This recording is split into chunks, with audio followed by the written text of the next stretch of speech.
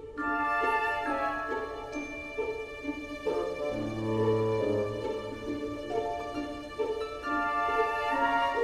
to Caseback Watches, my name is Tim, and in this video I like to speak about radium and luminescence, the danger of radium.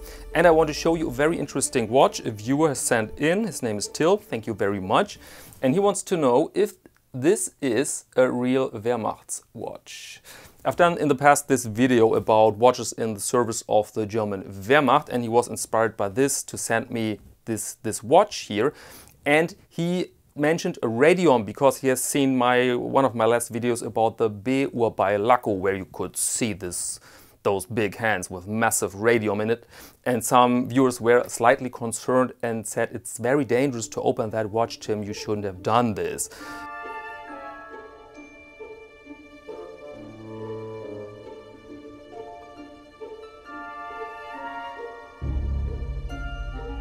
There are two main categories of lume. Category number one, lume which can store light and emit it again after that, okay? And category number two just shines from itself. Those are the two main categories.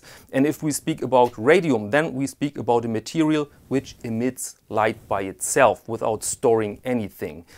And the biggest misconception is now that people think the light you see from radium is the radiation. This is not accurate. What there shines is another substance attracted by the radiation, for instance, zinc in many cases. So you see glowing zinc, but not the radiation. And this, by the way, is the explanation why you can have a dark radium dial and you think then, oh, this is not longer dangerous because I can't see any sort of light, it's dead. And it's not. The zinc is exhausted, but the radiation is still present. And this, of course, is then very dangerous because radium has a half-life of 1,600 years. What does it mean? It means that after 1,600 years, there is still half of the radiation present. It's still radioactive, okay? This is then the big danger. By the way, I'm wearing something completely harmless nowadays. I'm wearing my Oris pointed date from the 90s. And the modern case, of course, is if you take your modern watch out of the drawer and you go to your cellar, your dark cellar, then you will not see any light on the dial. And now back to radium. The big danger was well illustrated by a story called the Radium Girls. These were women in the United States during the 20s in direct contact with radium.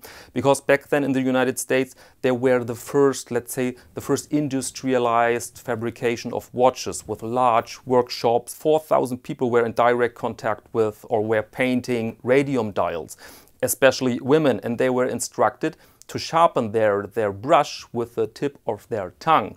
And they did this. And of course you can imagine where a term like radium jaw from the medicine comes from.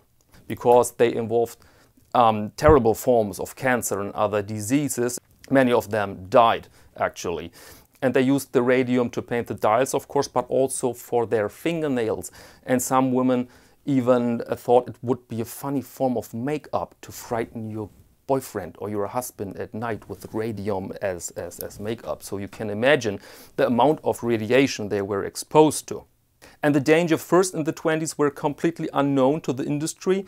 They sold radium to anybody who wanted to use it. Here you see an old ad of Undark. This was just a color you could buy like every other color, and it contained radium. Later on, when the amount of cancer cases were obvious in connection to radium, the industry tried to hide that because they wanted to keep their access to cheap labor, of course, without any advanced equipment to protect those women. And interesting side facts, by many lawyers and judges, radium today is seen as the first big step towards labor rights in the United States, because the idea that our body should be unharmed by our work is new. It's relatively new. In the 20s, this was unheard of. And a few brave women were the first people who filed lawsuits against their companies. And there's a documentary out there about those Radium Girls. Title is just Radium Girls. I leave a link in the description. I haven't seen the documentary, but if you have and you think it's worth a look, then please let us know in the comments. Okay, and now last topic before we go in the light box and check Till's watch. How can you spot the different type of lumes? This, I think, is an important question, especially if you handle vintage watches. And it's not so easy as it seems. Some people think, well, it's brown, so it has to be radium. It's beige, and so it has to be tritium, and it's green, so it has to be luminova. Unfortunately, it's not so easy. First, superluminova comes in, I think, 4 or 5 colors, and among them, the color old radium, for instance. Secondly, yes, radium turns into brown, but if you have a very thin layer of radium, then the brown will not so intense. And if you have a very thick layer of tritium, then it might be darker than radium. And of course, the age plays a role in that. And so I think for normal people like us, there's no certain way to determine which kind of lume is on your watch.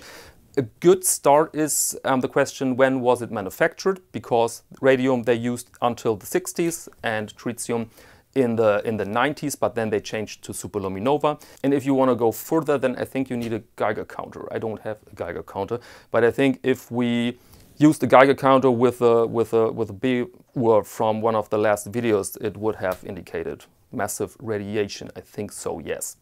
Okay, but now it's time for the light box. Let's see if Till's Wehrmachtsuhr really is a Wehrmachtsuhr. Okay, here it is. Here is our so-called Wehrmachtsuhr or Dienstuhr, made in this case by glycine. I keep the background a little bit short. If you want more in-depth information, then please check out the video Watches in Service of the German Wehrmacht. But to tell you brief, the Dienstuhr was a concept. There were specifications, and if a manufacturer was willing to make business with the Wehrmacht, then he could follow those specifications and produce a watch for the German army, for all forces. And what we see here is made by glycine, and at first glance you see the specifications were black dial, seconds on position 6, massive lume, so very legible. The case diameter was specified at 32, a book stated. I don't know if this is correct, by the way, because I've seen many watches a little bit bigger, and this, for example, is 34 millimeters case diameter. You see that the case is brass, I think, chrome-plated brass, which is correct, which is historically correct. There are very few full steel, stainless steel Wehrmacht watches out there. You see that the crown is steel, but the rest is clearly plated, chromium plated. And at first glance, I can tell you the dial is, in my eyes, a little bit too good to be true. I mean, look at this. The numerals are perfectly legible. There are no damage. There is a little bit of patina on the dial. I think you can see this. But overall, I've rarely seen those watches in this condition, especially if you compare the condition of the chrome plating and the condition of the dial. I mean, the plexi is, I think, is new, but this is not a problem. Plexi is, not really important. And here's the Caseback stainless steel, so this is historically correct. And here you find the numbers, because not every Wehrmacht watch was stamped like this, was engraved like this with those numbers here, but a fair chunk of them. And you see here a D, which stands for Dienstuhr, which is service watch in German. And you see the little H there, this stands for Heer. And Heer is the German word for, infantry. The steel shows a little bit of patina because stainless steel can evolve a little bit of rust, but over a very long time. And you see here clearly that there is some corrosion on it, and so this seems pretty legit. I've tried to open the watch, it was impossible, because you can see here the plating kind of entered the thread, and I think it will be very hard to open this watch. Inside should be an AS1130 movement. This was the ETA of those times, so a manufacturer who produced movements for other manufacturers. Okay, let's operate the watch and then I'll show you something interesting on the dial. Feels substantial, feels, to be frank, feels in good order. Good shape. Then you have position 1, you set the time, there's resistance, so this indicates that this, of course, is not new. And then you're good to go. Okay, and now let's speak about the die, what I've seen here. Again, the condition is too good to be true in my eyes, and you can see, if you look closely, you can see 3 different colors on the dial. First, the color of the hands. This color is a little bit green.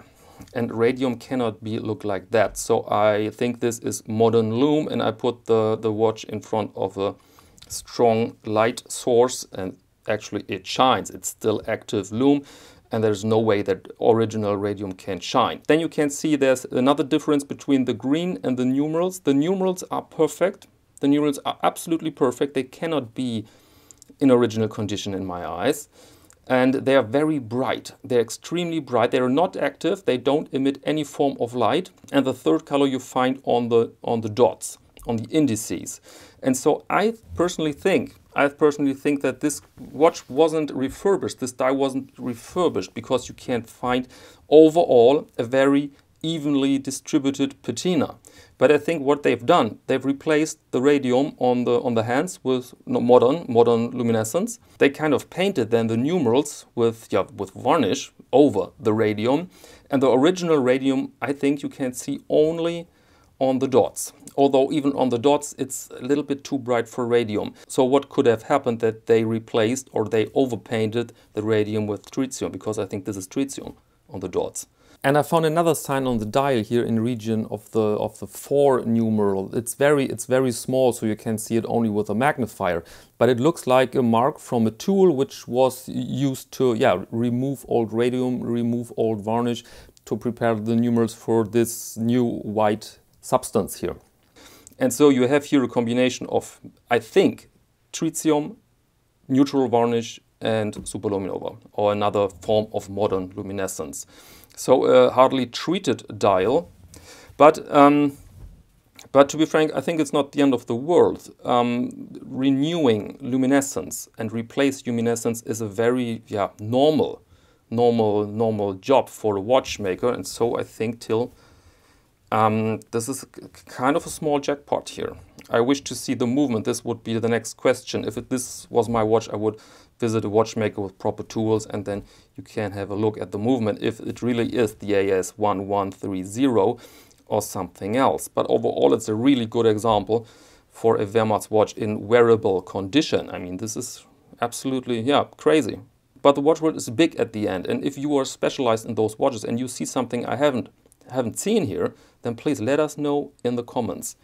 One word to the strap. This is of course not the original strap. This is a new strap. 18 is the lug width, and here you see there are no spring bars. This is this old system where you have to fold the strap around around this bar, and here are attached clasps to make it secure, and then you can wear it actually. I will put it on the wrist, so let's see how it looks.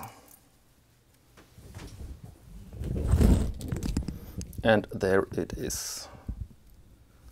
There you see a 1940s Dienstuhr, inherited, probably in use during World War II on the German side. And I think kind of wearable. You see the size is of course very small. I have a 17 centimeter wrist, but looks interesting look for sure. Interesting look.